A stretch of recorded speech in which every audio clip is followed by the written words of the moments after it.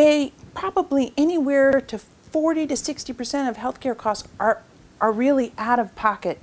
It's the #1 reason for bankruptcy in many, many places.